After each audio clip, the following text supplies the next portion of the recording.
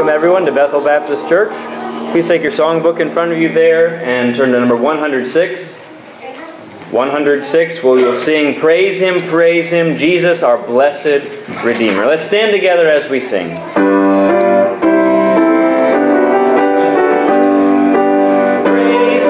Praise Him, Jesus, our blessed Redeemer. Sing, O earth, His wonderful law proclaim. Hail Him, highest archangels in glory.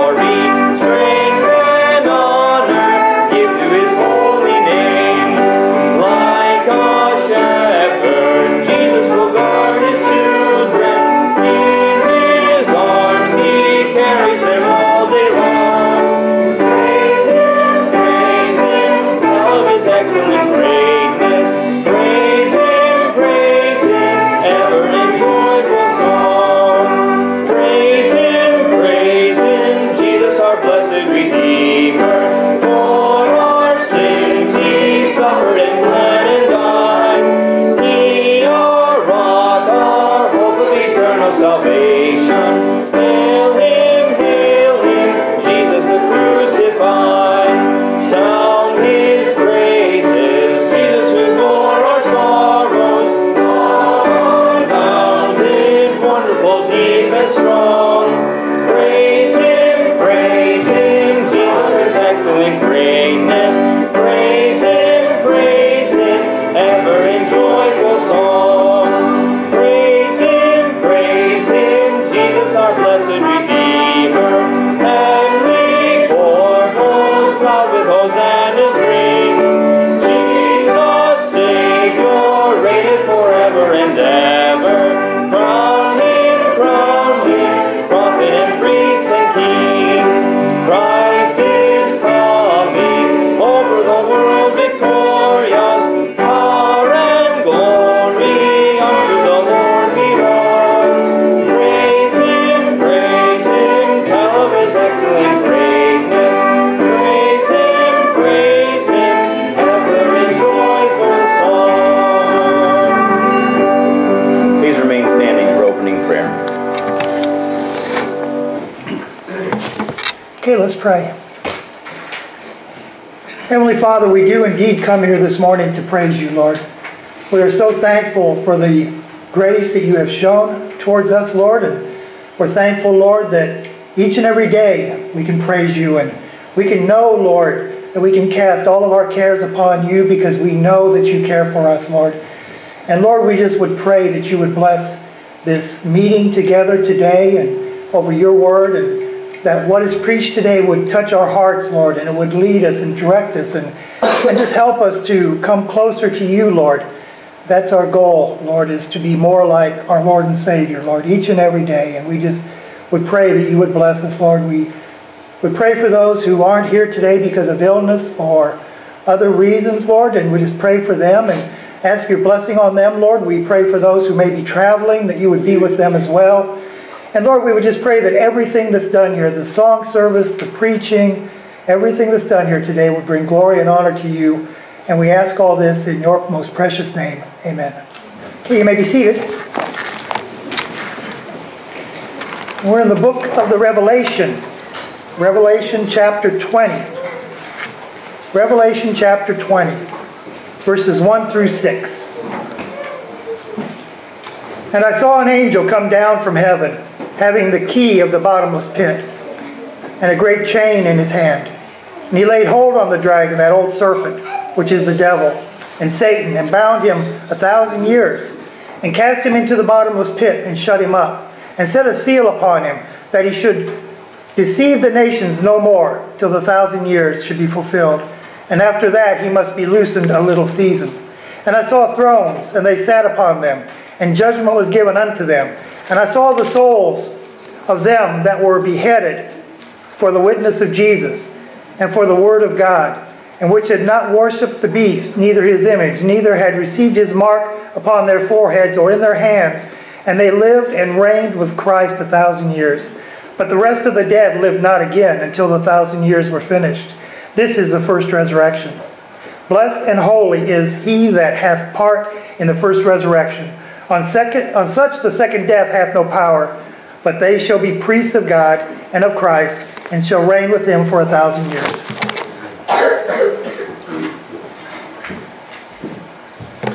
Philippians 2 talks about Jesus Christ, who he was being in the form of God, thought it not robbery to be equal with God. He made himself of no reputation, but took upon himself the form of a servant, and was made in the likeness of men. Being found in fashion as a man, he humbled himself, became obedient unto death, even the death of the cross. In all of time there has never been such a condescension. That the Lord of all creation, the one who is holding the universe together, would descend to the lower parts of the earth to provide salvation to a creation, to creatures such as us, that had rejected and rebelled against him. Against all that would have been expected, that is what our God did for us. And that is what we find in the first 2 verses of our Song of the Month. It talks about God being that he created every star, every planet, that it was fashioned by his hand. All creation is being held together by the power of his voice. That it is that same God who is so far above creation, decided to descend to his creation to the point of letting them kill him on a cross, so all that are guilty may be set free from that guilt. What amazing love! Pay attention to verse 2 as we sing through this time, and you'll notice the theme that's there that we've just talked about. Let's stand together as we sing, Across the Lands.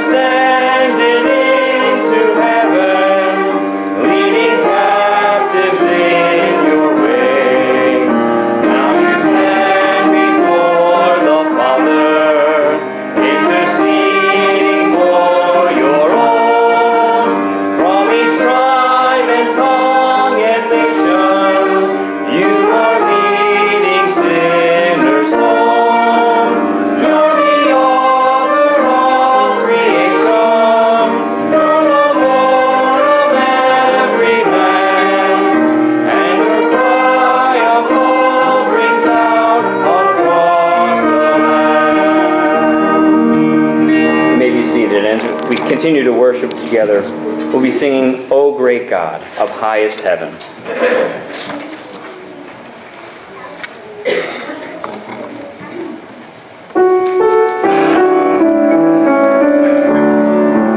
O great God of highest heaven, occupy my lowly heart. Own it all.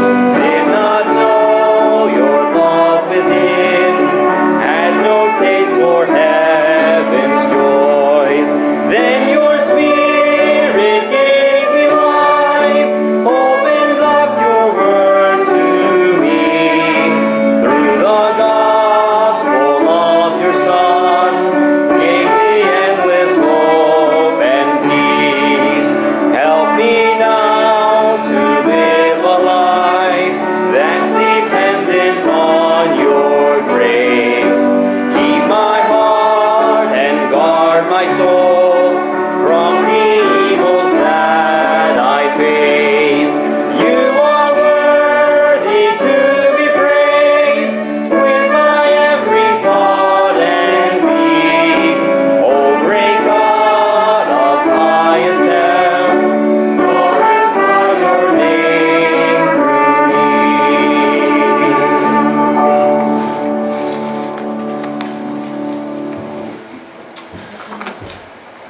Amen. Praise the Lord. Don't we have a great God? Despite our own weaknesses and our own failures, His faithfulness is ever true, and He is great. I enjoyed the lyrics of the songs today and worshiping together with you already. Good to have everybody out today. If you're a visitor, just encourage you to fill out a visitor's card in the back of the chair in front of you so we can have a record of your visit, and so certainly glad you're here with us today. I have a couple of announcements I need to make very quickly here. We have our annual congregational meeting and potluck yet next Sunday. We have 4 people that are planning on attending that, apparently, according to our sign-up sheet. So that means we need a few more names. I say 4 people. I guess it would be 4 families probably. But if you would please sign up on that on the way out today, that would be very helpful for us. We would imagine that there'd be more people than 4, but anyway, so please sign up for that. Also, there's something I need to touch base with parents of kids in junior church on.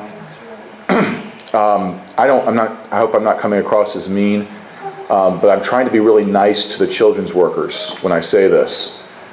If you would please head after church and one of you pick up, like one of you as one of 2 parents, pick up your kids if you can afterwards, and then fellowship. I think fellowship is great, and I don't want to diminish that, but if you could fellowship with your kids around you rather than, I know that's harder, but I would just encourage you to please pick your kids up as soon as possible afterwards. I've been asked by multiple people to make that announcement, and I put it off for at least a month. So please do that if you can. And there's also all kinds of other things on the bulletin here. Please read your bulletins, and we look forward to doing things together. Gentlemen, come forward for offering if you would, please. Lots of sickness, not too much in our church, thankfully, but there are a few people that are still sick. Lots of needs. Be aware of the needs that are around us.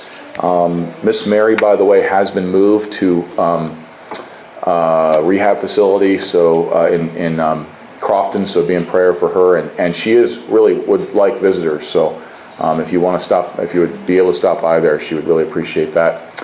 And let's pray together. Father, we thank you, Lord, just for the privilege of being here together. We thank you that you are our great God, and there is none that even comes close to your likeness. And we will have the privilege of knowing you for all of eternity. And we know that much of that knowledge that we will gain on this side of heaven, it will be as we observe Christ and the ways that he lived and dwelt among us. We thank you, Lord, for sending your own Son to live a perfect life as our example and to die to pay the punishment for our sin. And we thank you, Lord, for the new life that we have in Christ. Lord, we thank you just for your many blessings to us. We thank you that you have given us and you have a purpose for living. You have saved us not just for fire insurance, but for a purpose. And as we have looked at the last 2 weeks, and we'll look again today at your purpose in our lives of being faithful, I pray that you would teach us what you want us to know and remind us of things that perhaps we've known in the past but have easily gone to the back of our minds. Lord, I pray that if there's anybody here today that doesn't know you as their personal Lord and Savior, that today would be a day where you would enlighten their hearts, you would draw them to yourself, you would cause them to see their own sin and their need of a Savior, and that they would see Christ as the only one who has the ability to meet that need because of his own death on the cross and paying the punishment for our sin. And Lord, as we worship you together, even with our offerings, we pray that you would help us, as we learned this past Wednesday, to give with a heart of gratitude and a heart of love for you, with a cheerfulness, not because we have to give, but we get to. And we thank you, Lord, for I thank you for the faithful giving of folks in our church. And we pray for our missionaries around the world. And we pray, Lord, that you would use the gifts that we give both around the world and in our own community to reach people with the gospel of Christ and help us to be faithful in making disciples. And we pray, Lord, for all these things that you would be honored and glorified. And we pray these things in Christ's name. Amen.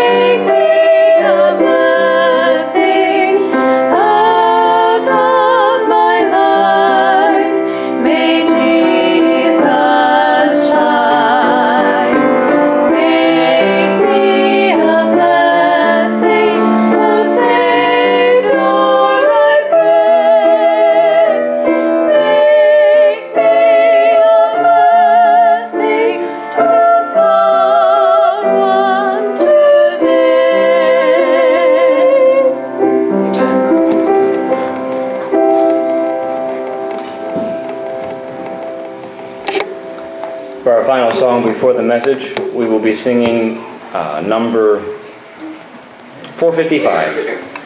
455, Come All Christians Be Committed. Let's stand together as we sing, and children at this time can be dismissed to Junior Church.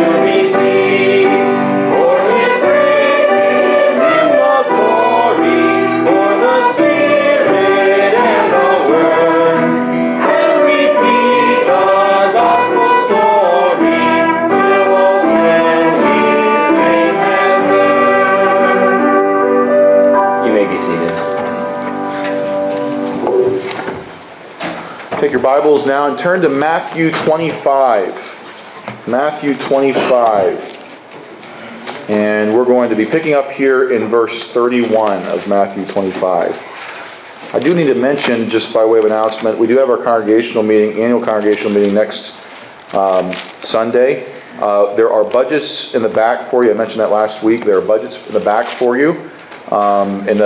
It's in the church office. There's a pocket with a door, and there's budgets there. And so please grab one per family. And there's also deacon or officer nominations out there as well in the lobby. Take a look at those. If you have any questions or thoughts about any of that, please come and talk to me or a deacon or for financial stuff, Amanda. Talk to one of us. Especially if you have a simple question, it makes for a little bit smoother meeting if we don't have, there's no problem with asking questions in a meeting, but it's just a lot easier. A lot of things can sort of be figured out beforehand. So please do that. I used to say, I haven't said this in a while, but I used to say a good congregational meeting is one with no surprises. So most people understand exactly what I mean when I say that. So I encourage you to, if you have any questions or thoughts or comments or anything, please talk to myself or deacons about that. That's why we put things out a couple weeks in advance. Matthew 25:31. Finish the phrase. Measure twice. Good. Okay. I wasn't the only one that was taught that phrase during it. Okay. Very good. Measure twice. Cut once. I was working for a carpentry company for one summer, and an experienced carpenter told me that there's an easy difference between experienced carpenters and inexperienced carpenters.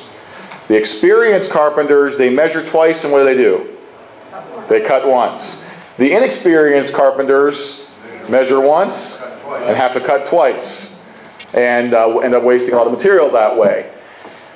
Well, if you think about it, can you just sort of imagine, in fact, let me ask you if you've ever done this before, some of you guys that use saws and things. Have you ever measured something, and maybe you've even measured twice, and then you go and you go to cut? Maybe you're using a power miter saw or a circular saw or something, and you go to cut, and you're like, did I measure right? And you're kind of thinking maybe I shouldn't, and you have to go. You gotta go measure again. How many of you have ever done that before? Okay, you've even measured twice, and you're not confident in your own memory of the measurement that you just took, even though you measured twice. Well, if you know the measurement, if you're clear on that, have you ever said to somebody, "Hey, remember this measurement"? But you didn't tell them so that they would remind you. You told them because you figured if you said it out loud, you might remember it better. How many of you have ever done that before? Okay, good. We're all in the same boat here with those kinds of things. The more confident you are about the measurement, the more confident you are about making the cut, right? And it is, and I used an illustration that some of you may have never even used a power miter saw or a circular saw, but I mean, you probably could do that with, there's all kinds of applications, measuring, for cooking or something, right? You measure once and you should measure or think through the measurements twice. I don't know, I don't cook, so you guys figure out the application for that. I can cook eggs if I'm lucky, but that's about it. Sewing would be sewing would be better. Yeah, because you cut fabric, that makes more sense.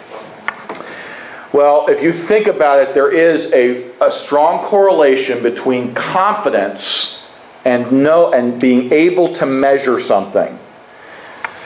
1 John 2:28 says this, "And now, little children, abide in him, that when he shall appear, we may have confidence, and not be ashamed before him at his coming.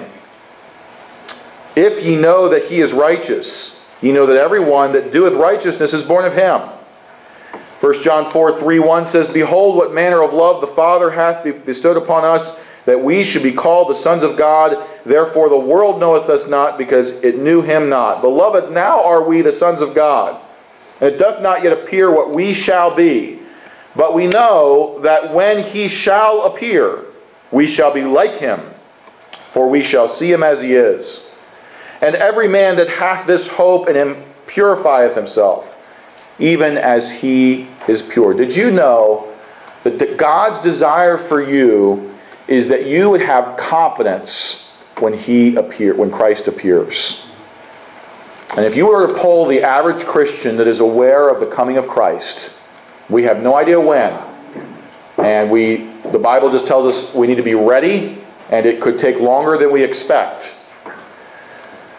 But, if you talk to the average Christian about the coming of Christ, they're not that excited about it, if they're really honest with you. If you talk to the average Christian, I suspect that what you would find is a lack of confidence.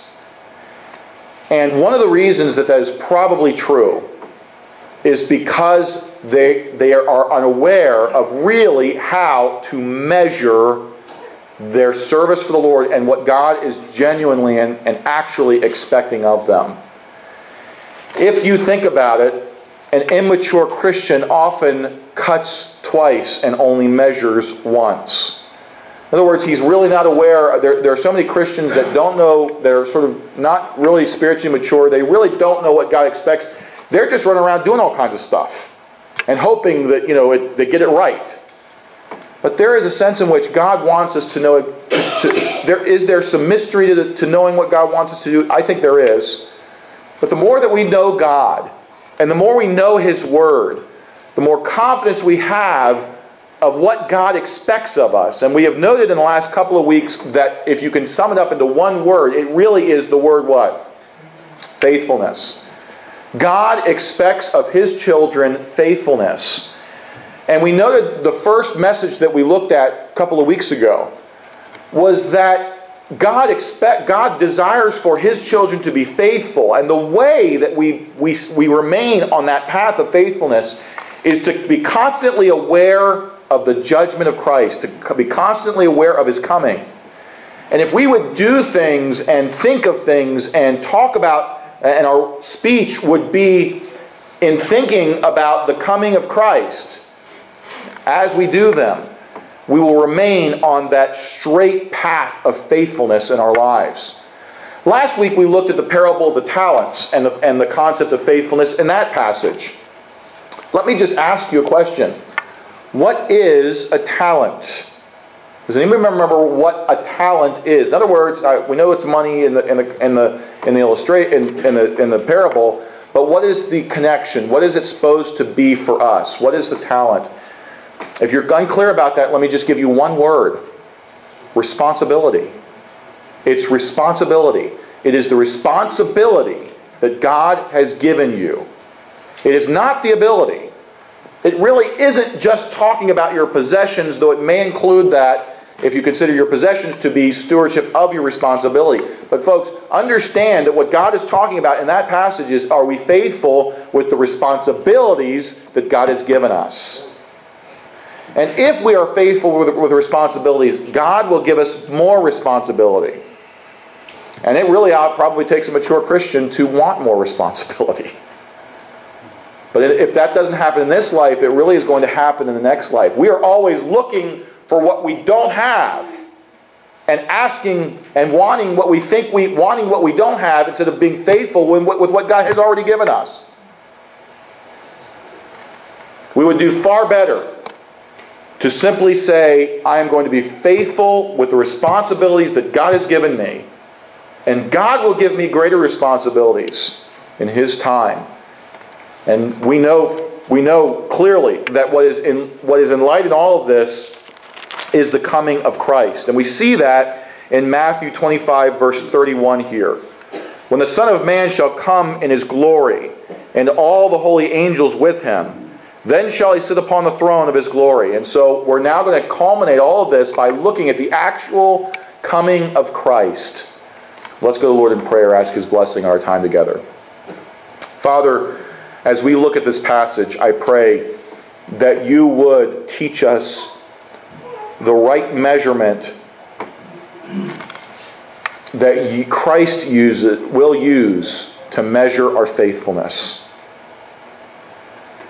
I pray that there would just be an increase in clarity about this in our own lives and minds and hearts, about what You are looking for from us.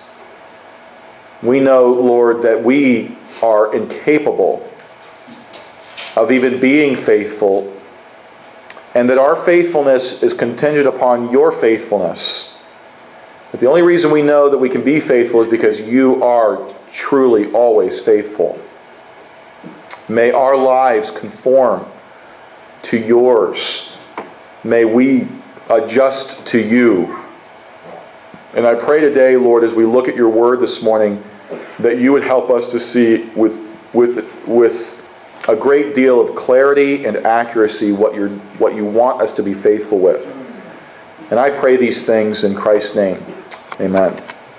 When looking at the passage, we pick up here that there is a change in how this is being written, in the genre this is being written. Some would say in verses 31 through 46 here that this is another parable. And I would really reject that idea completely, that this is not another parable that Christ is talking about. He is now going to be talking about His own second coming.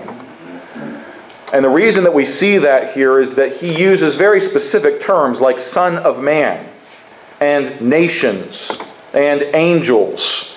This is a change in how He is, in the last couple of passages that we've looked at, and how He is approaching things.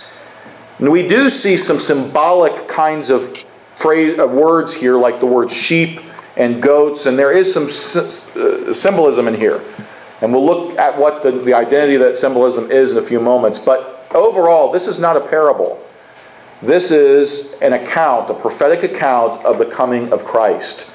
And I want you to notice a couple of things about this. Verse 31 says, when the Son of Man shall come in His glory, and all the holy angels with Him, then shall He sit upon the throne of His glory. Verse 32, and behold, Him shall be gathered all, what's the next word? Nations. And He shall separate them one from the other, as a shepherd divideth his sheep from his goats.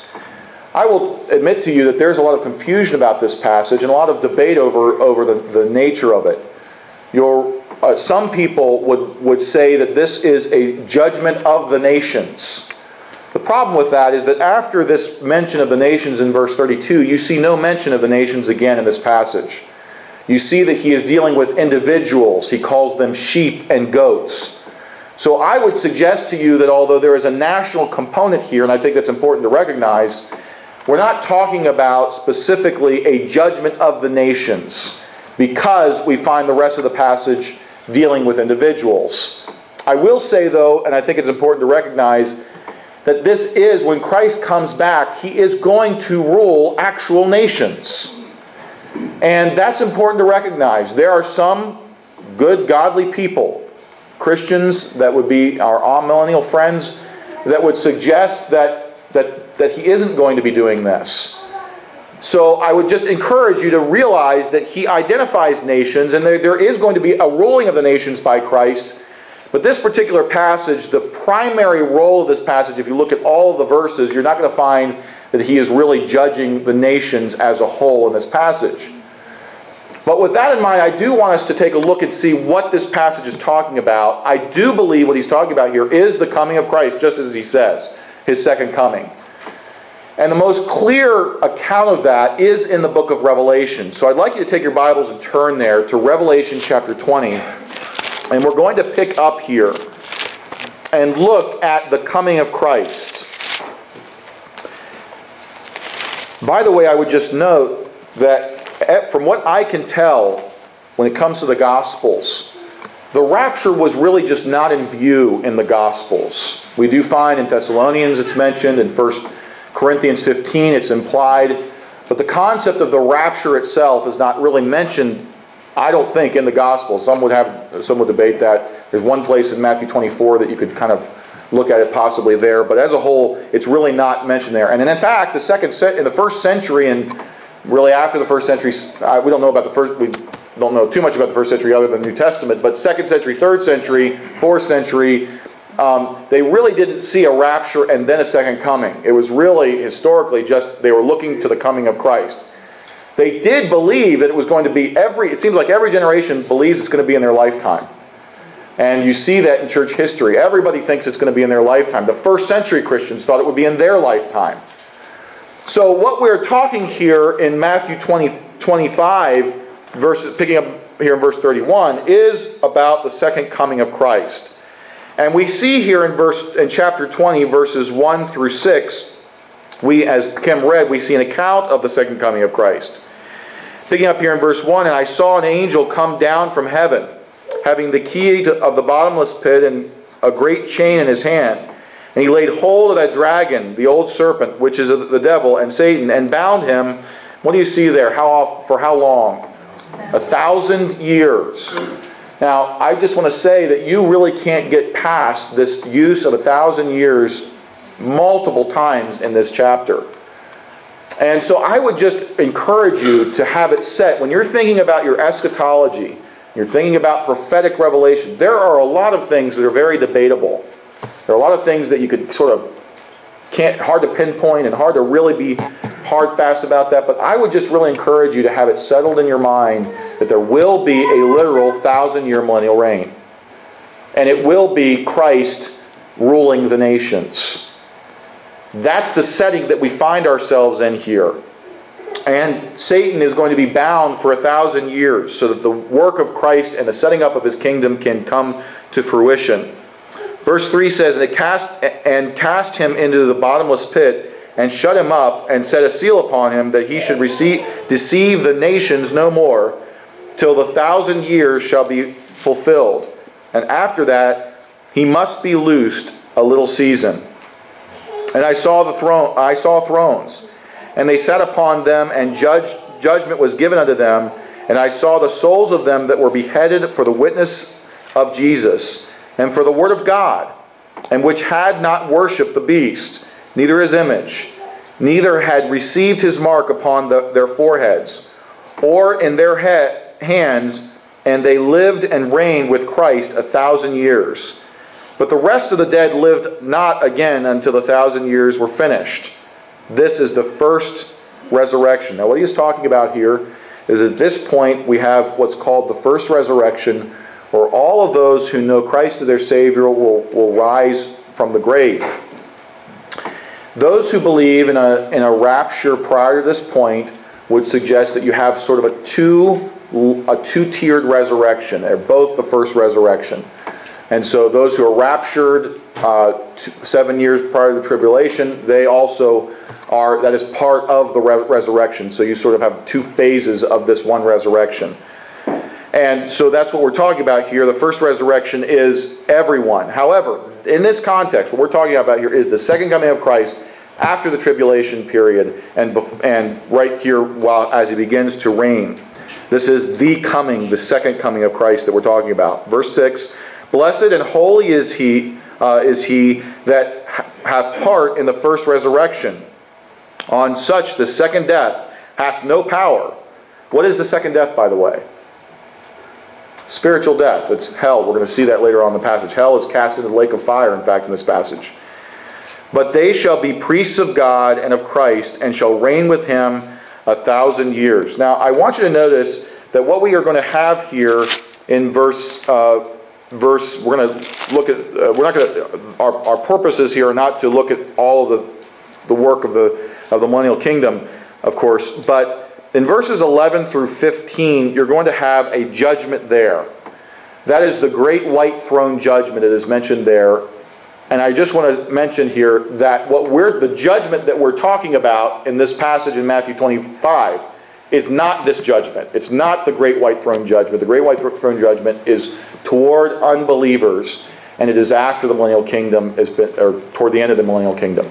Now, with all that in mind, let's go back to Matthew 25. So what we've established here, folks, is that what we're dealing with is the coming of Christ, the second coming of Christ.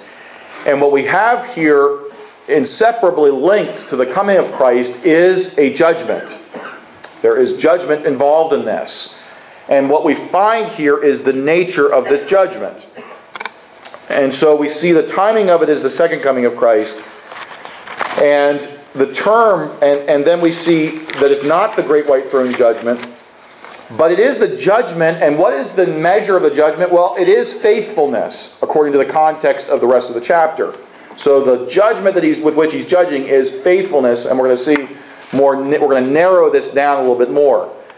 Now, the question in your minds, at least some of your minds, would probably be raised at this point: is this speaking of the judgment seat of Christ here? And my answer to that is maybe. That's really the best I can give you.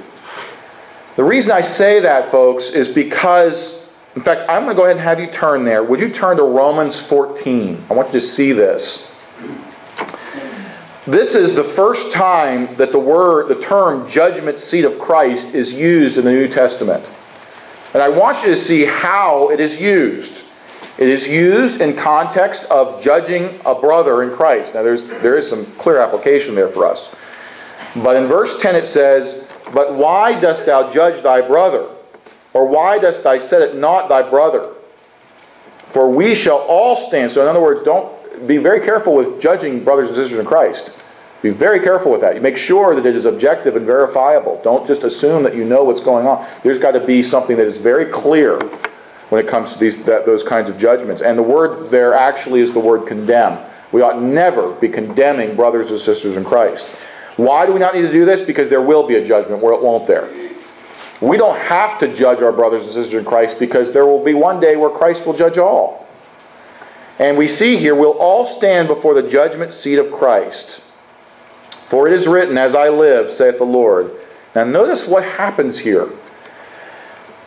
"Every knee shall bow to me, and every tongue shall confess to God." So then every one of us shall give account of himself to God. Now, let me ask you a question. When will every knee bow and every one confess that Jesus is Lord? When will that happen? At the second coming of Christ, where the nations will be, actually they'll be forced to know, or to affirm that Jesus is Christ, he is the Lord, and he will then rule and reign for 1,000 years. It's interesting that Paul makes that connection between the judgment seat of Christ and and the time where all will bow. Is it conclusive then that what we're going to be talking about here is the judgment seat of Christ? It's not conclusive, but it is interesting. 2 Corinthians 5, 8 through 10 says, "For we are confident, I say, willing rather to be absent from the body, is to be present with the Lord. Wherefore we labor that whether present or absent, we may be accepted of Him." And that is the point, isn't it? "For we must appear before the judgment seat of Christ, that every one may receive the things done in his body, according to that he hath done, whether it be good or bad." Now, whenever you believe the judgment seat of Christ is, the point that we need to simply make here is that we will give account of the things that are done in the body as believers. And the question that we ought to have for ourselves is, how are our works going to be measured? And we've already noted that it is going to be by the faithfulness of the responsibilities that God has given us. But specifically, what kind of responsibility would He give us? And that is what our text is going to answer for us in Matthew 25. So if you take your Bibles and turn back there, if you're not already there, Matthew 25, and we're going to see some action on the part of this Son of Man who we know to be Jesus Christ. And He is going to divide, it says, the sheep from the goats at the end of 32 and verse 33. "And He shall set the sheep," verse 33, "on His right hand, but the goats on His left hand." Now immediately what we see here is he's using this term sheep and goats in an illustrative manner. We're not talking here, of course, about literal sheep and literal goats. Of course, that's the case because now the sheep are going to speak back to Him, and the goats are going to speak to Him. So we know that's not what he's talking about here. Where he's referencing some group or body of people. And the question then becomes, first of all, who are these sheep? And by the way, this is very well debated. But let's answer the question the best we can with some references that Christ has already used in describing what the sheep is. Now, you don't feel like you have to take the time to turn to some of these passages because we're going to go through a lot quickly. But if you want to write down the references, feel free to do that, or turn them if you want, but I'm not going to go at the pace necessarily that you'll be able to do. Christ uses this term, sheep, to actually describe in one place lost people. He says in Matthew 9:36, "But when He saw the multitudes, He was moved with compassion on them, because they fainted and were scattered abroad as sheep having no shepherd. Then saith He to the disciples, The harvest truly is plenteous, but the laborers are few. Pray ye therefore the Lord of the harvest, that He will send forth laborers into His harvest." And so He's talking there about people that have no shepherd. And He says they are as sheep that have no shepherd. But He doesn't specifically call them sheep. He says they're as sheep that have no shepherd. We find that this term in the Old Testament, in Psalm 79:13, is used to describe the nation of Israel, where it says, "So we thy people and sheep of thy pasture will give thee thanks forever. We will show forth thy praise to all generation." And so we see the nation of Israel is called the sheep of God.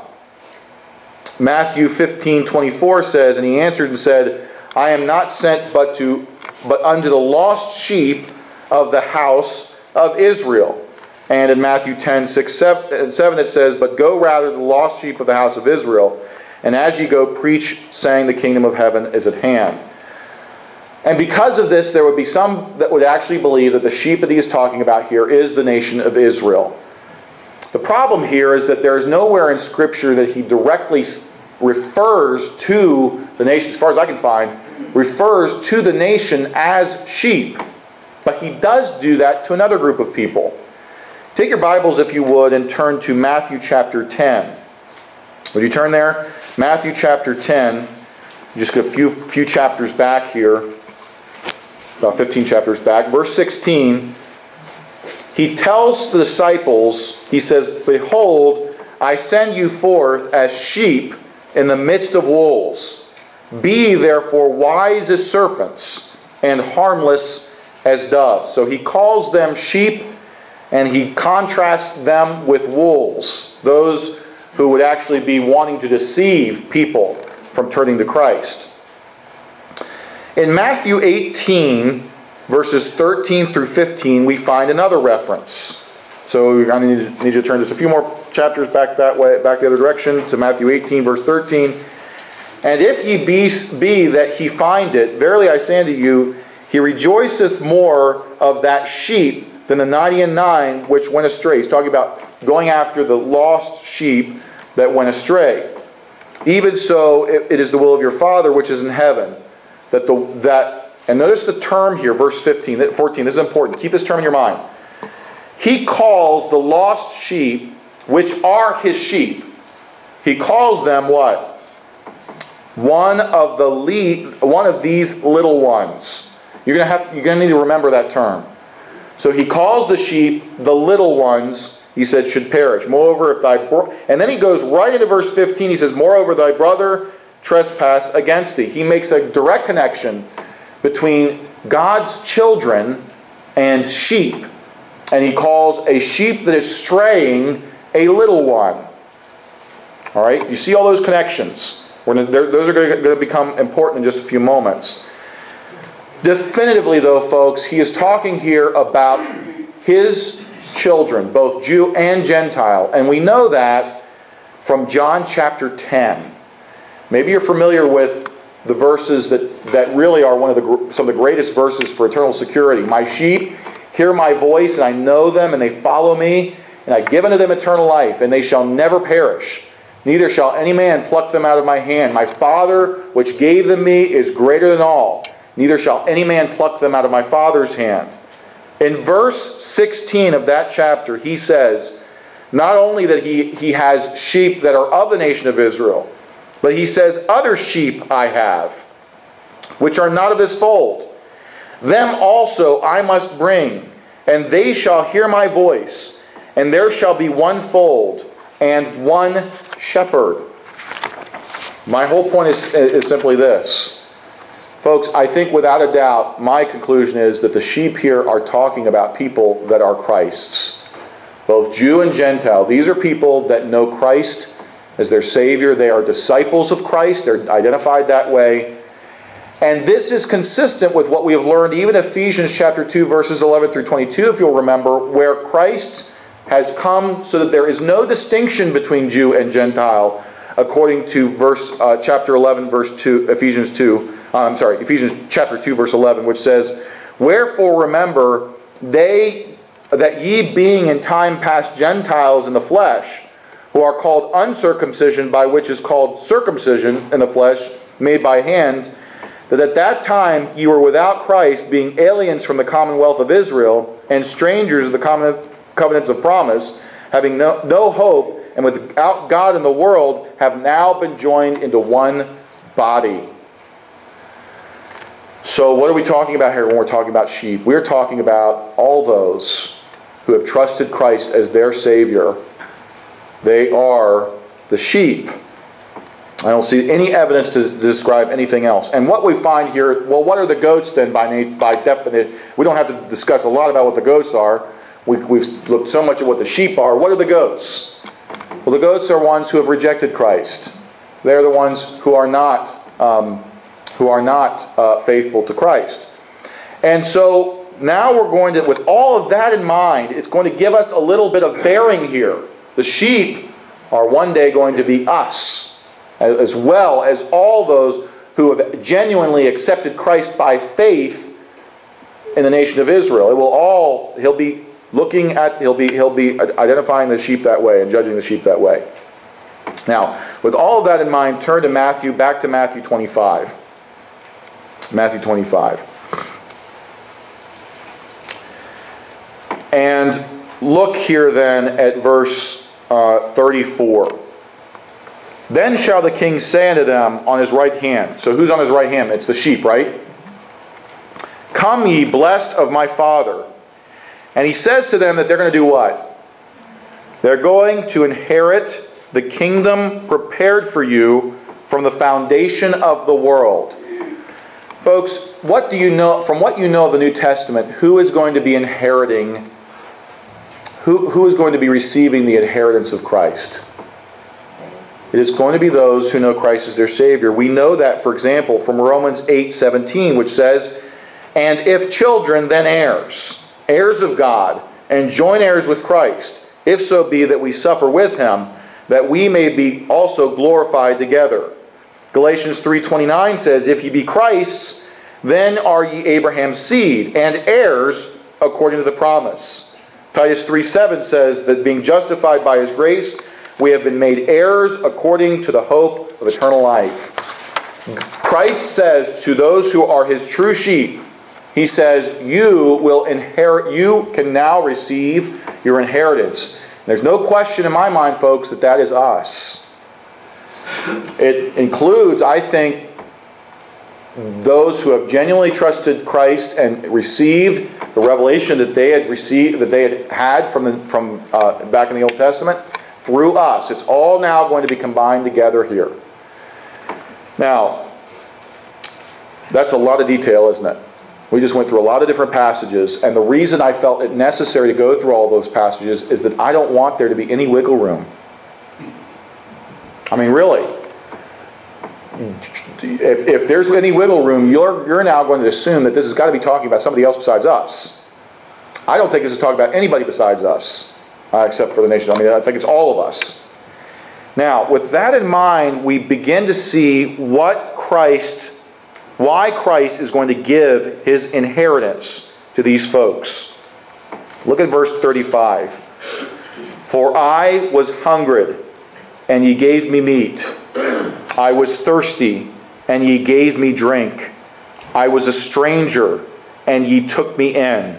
Naked, and ye clothed me. I was sick, and ye visited me. I was in prison, and ye came unto me. Then shall the righteous answer him, saying, Lord, when saw we thee an hungered, and fed thee, or thirsty, and gave thee drink?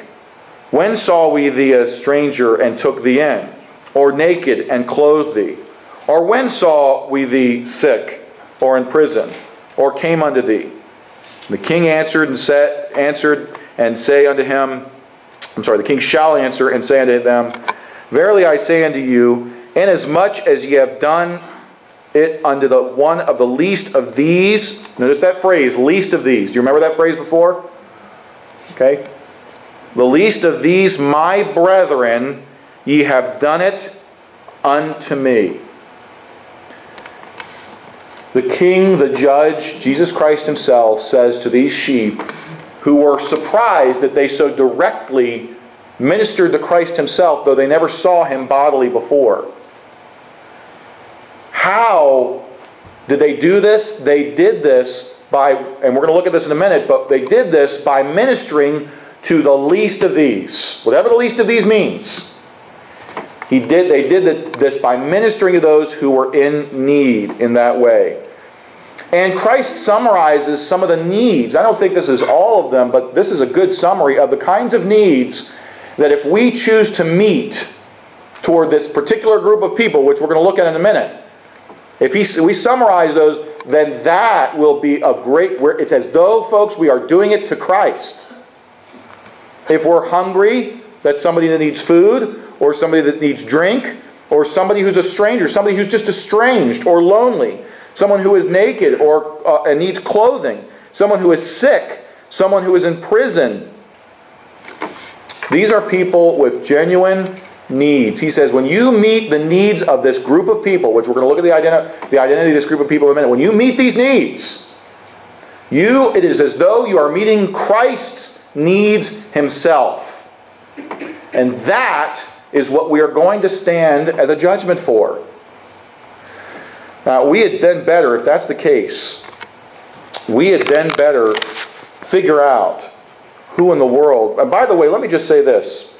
This is just by way of application. Did you notice that the sheep, the people on the right hand, these people had no idea that they were so ministering to Christ in this way? Isn't that true? They said, Lord, why did we do this? And I just want to make an application here. True ministry, the results of true ministry are very often not seen on this side of heaven. There are so many Christians who get so discouraged when they don't see results from their labors. But God said, be steadfast, unmovable, always abounding in the work of the Lord. And there's a promise for us that are doing that your labor is not in vain in the Lord. The results of ministry are often not seen in this life. They're not seen until the next life. I am convinced that some of the most faithful Christians will never receive notoriety or accolades or anything in this life, but we will see maybe even a reverse of what we see in this life in the next life. The question is, folks, not are we seeing results of our service? The question is, are we serving faithfully? And what we are doing, even if we're doing, and it may even have negative results on us, or it may even seem to be negative toward the person, at least in the short term. We don't know the results ultimately. I just want to give one illustration and then we'll move on here because we have a lot to cover. There are many times in my ministry so far that I have felt discouraged over the lack of results of trying to do what is right and being faithful and things. I remember working as an administrator at Christian school as assistant pastor, and every day working with kids that I felt as though they were not listening. Parents, you ever feel that way? I just felt as though nothing was getting through to them.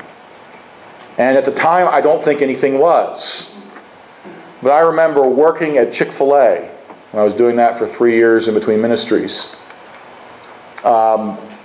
Somebody that was in my class came up to me to order a chicken sandwich and said, "Pastor Jim." And I said, "Oh, hi." And she said, she ordered her food and then she just stopped and she said, "Just want to tell you, we didn't listen to you back then." But it really made an impact on my life, and I realized that what you were trying to tell us it became really true for me later. My point in saying that, folks, is we just need to be faithful. And God gives us glimpses of the results in this life, but we will not see, if we're faithful, more than likely we will not see the half of the results that are true, spiritual, non-tangible, non-visible results until the next life. And most of true biblical service is not tangible and not visible. It's something that works and that is working in the heart of an individual. Now, the question then becomes, who do we need to meet these needs to? Who are the least of these? Well, there's several proposed, I'd like just to suggest several proposed view. The most common view is that it's talking here about anyone in need. In fact, you even have secular people that would not name the name of Christ that like this talking about this, and they apply it to world hunger and apply it to needs all over the world. And so we need to bring a cup of cold water to people in Africa that are starving or other places. And so that's what it's talking about here. Some would say that this is talking about Jewish people, as we have already mentioned. Or the least of these is talking about Jewish people, actually. Some would say, no, this is got to at least be talking about Jewish Christians. And there are others that would say, this is just people that are pro-Israel. Those people would say that this is a judgment of the nations. The focus here is the nations. And so these are just pro-Israel. And whoever sides with Israel, those are the people that are going to be blessed, and those who don't side with Israel are going to be cursed. Well, and then some people say that this is talking about apostles and missionaries specifically.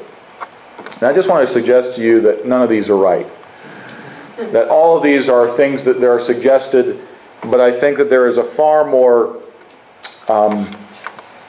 better right view, as I'm going to put here up on the screen.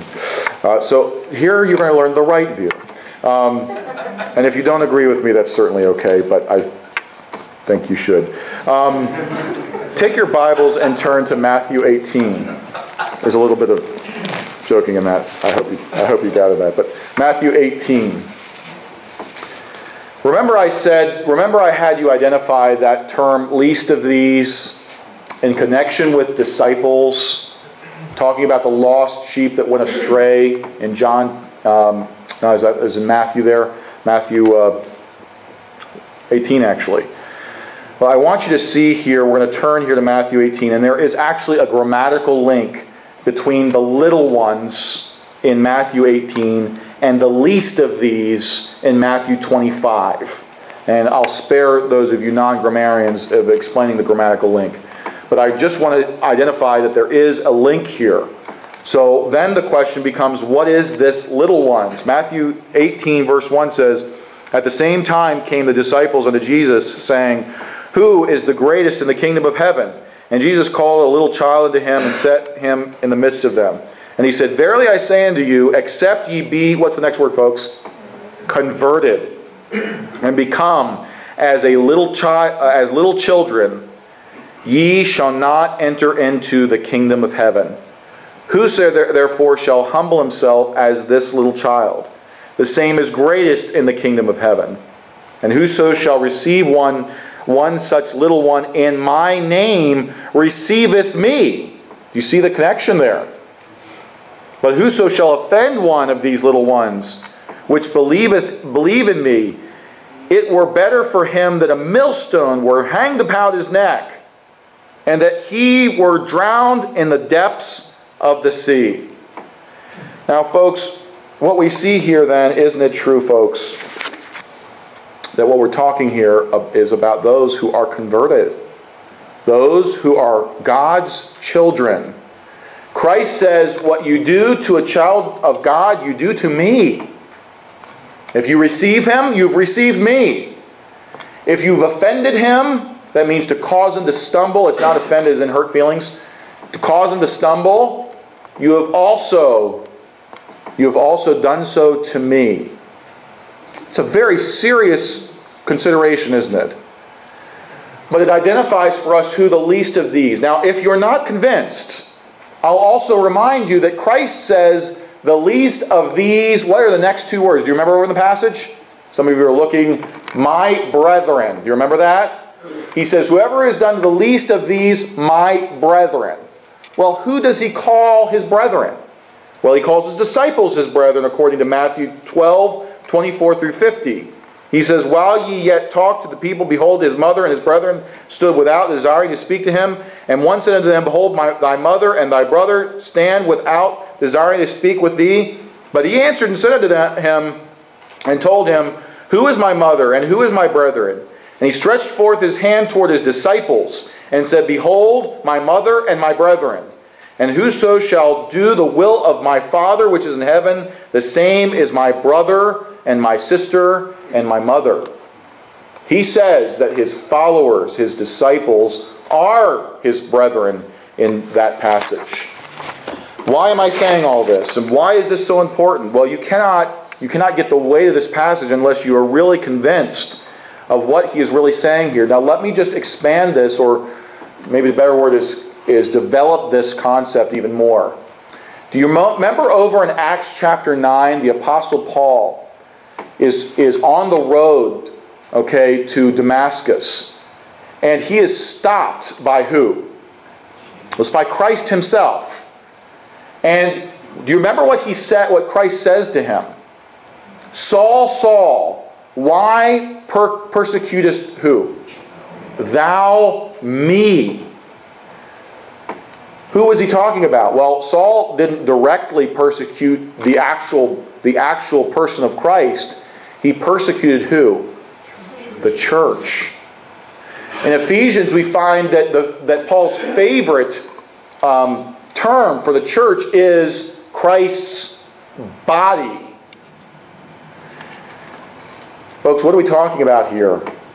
We are talking here about the reality that how we relate to other brothers and sisters in Christ in the body is going to be the measurement with how we are judged in our faithfulness at the judgment.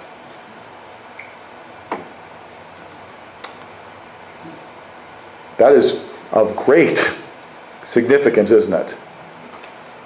That's why in 1 John 4, he says in verse 7, John says, "A new commandment I give unto you, that ye love one another as I have loved you, that ye also love one another. But this shall all men know that ye are my disciples, if ye love one another. From whom the whole," and then it says in Ephesians 4:16, "From whom the whole body fitly joined together and compacted by that which every joint supplieth, according to the effectual working in the measure of every part, maketh increase in the body unto the edifying of itself in love." Beloved, let us love one another, 1 John 4:7.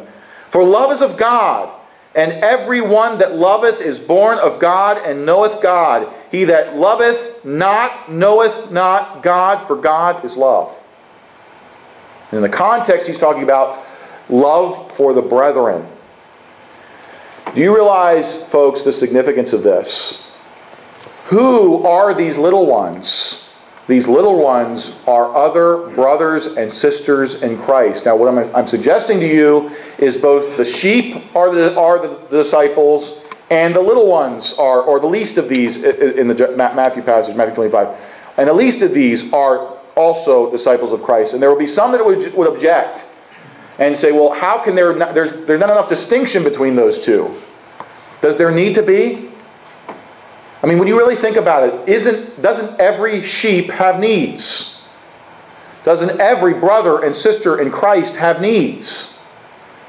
The answer would be yes.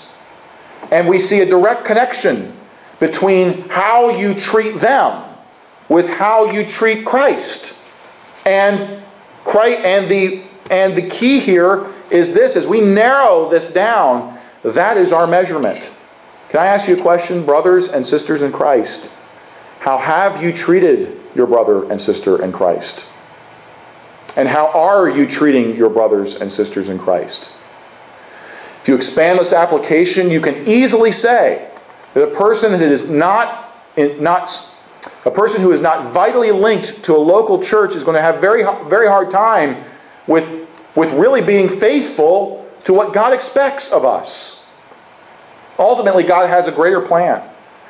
His greater plan is that when we have this kind of meeting each other's needs in the body that God wants us to have, and we are faithfully doing so, we are the light that God intended first for the nation of Israel, though they never could be faithful in. And God intended secondarily, and not secondarily in a sense of value, but finally with the church. God wants us to be a light in the world. The way that we are doing that we do that, is that people see a difference in our lives because of our love one for another, and that love is our giving of ourselves to each other. So folks, what is the responsibility in the previous passage that we learned?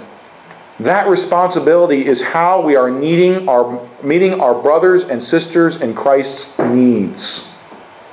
And I would just ask you a question. How are you doing? Would you look back on 2014, for example, and say, there are many times that I have been attentive to the needs of my brothers and sisters in Christ. There are many times where I have chosen to meet those needs. God's measurement of faithfulness, in our application, God's measurement of faithfulness is meeting the needs of Christ by meeting the needs of His body, His brothers and sisters in Christ. Number 2, how do you know the needs of the body? If our responsibility is to meet the needs of the body of believers in Christ, if that's our responsibility, if that's the litmus test, if that's the measurement with which we are going to be measured someday, how do you do that? You've got to, number 1, we've got to know each other. You can't meet someone's needs unless you know them. We are living in a society that it's becoming harder and harder to know each other. Isn't that true? To really know each other. And I would just say this, that the one place If everything else kind of breaks down and you don't have, my dad and I were talking about this a couple days ago, if everything else breaks down and you don't have, little mom and pop shops anymore where people get together, or barbers, you can't cut your hair online, so that's probably going to be around for a while. But other things like that, where you're having sort of little communities and things like that, where you get to know people within a community, the church ought to be there. The church ought to remain faithful. And there ought to be a sense in which we understand that we cannot meet the needs faithfully of each other unless we know them. And we can't know them unless we know each other. It is not right for us to sort of stay in our corner and to just say, I'm going to do my own thing. We heard of a person just recently who decided he was going to go to 3 different churches and just kind of rotate them. And listen to sermons on the side in case he didn't like the ones that he was listening to from the 3 different churches. I mean, how are you ever going to get to know anybody if you're going to 3 different churches all the time? There is a serious problem in our thinking when it comes to this kind of thing. And what we've got to understand is our responsibility. Are we setting up our lives this way? Are we choosing to arrange our lives so that we have time to know people, to know their needs, to be able to meet those needs? There are physical needs that people need, but folks, there are intangible needs. And in fact, my experience has been that there's probably more intangible needs than there are tangible needs. There are people that are hurting and discouraged and struggling and failing in areas. There are people with all kinds of needs in our church and in our churches, in the body at large. And you and I have the responsibility to meet those needs, and God has actually gifted us to do that by giving us a spiritual gift. Because the purpose of a spiritual gift, as we've already identified in the book of Ephesians, is to edify, to build up the body of Christ. What is the measurement with which God will choose that we be faithful? God will look at to see if we're faithful. Are we consistently meeting the needs of our brothers and sisters in Christ? You say, well, I don't know how to do that. Well, if that's the case, come talk to me. And I'll help you learn how to do it. Or perhaps you say, well, I just don't feel as though there's anything I can do. You know one thing that you can always do? You can always pray. If somebody comes to me and says, you know what, I feel as though I don't have any ministry or anything I can do. There's so many people, there's so much more talented than I am. Occasionally I get that.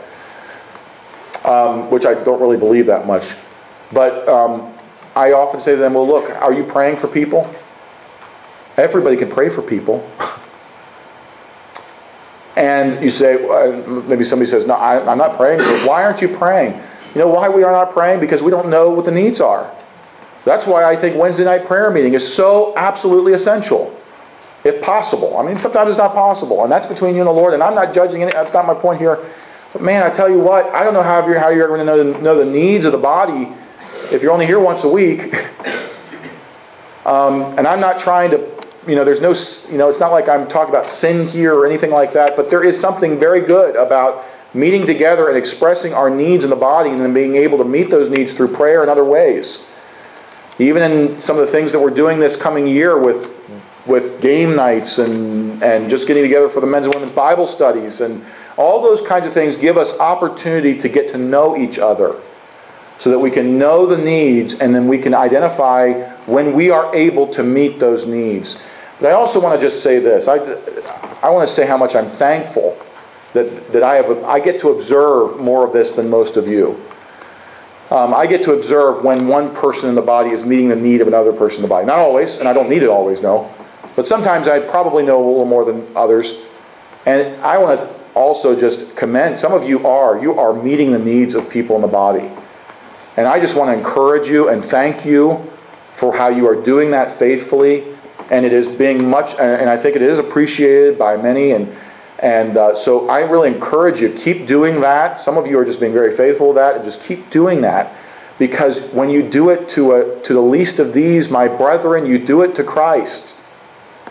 Imagine the kind of reward you're going to receive when you're faithfully meeting the needs of brothers and sisters in Christ. I just want to mention this as well. We don't really need to discuss a lot about the goats here in this passage, except to say that the goats were not the sheep. The goats couldn't have been faithful to Christ because they didn't know Christ. And the goats in the passage are people that never came to a place where they knew Christ.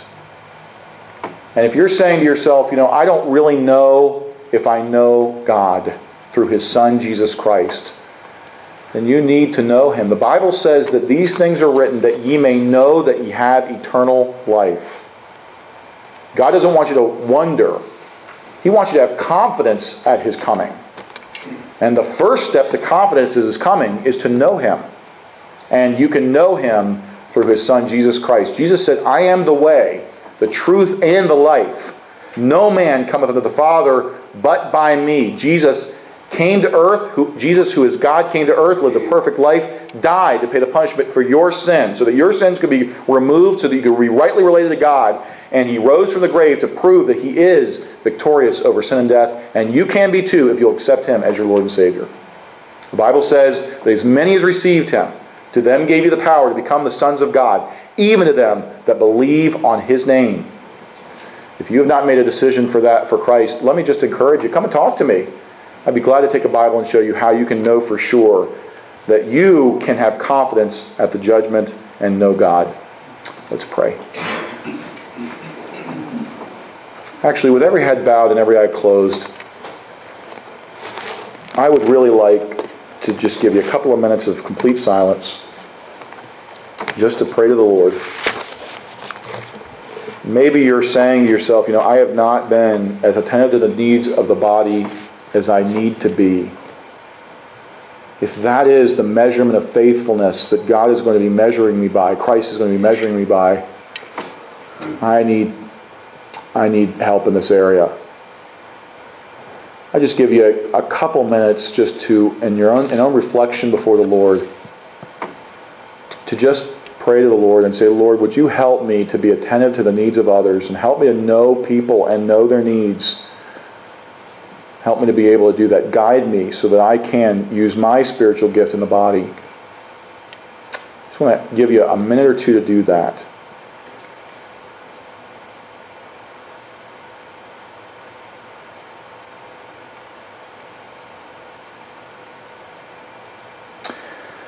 Father, I do pray that you would help us as individuals to fulfill our responsibility to you by showing love and meeting the needs of your people.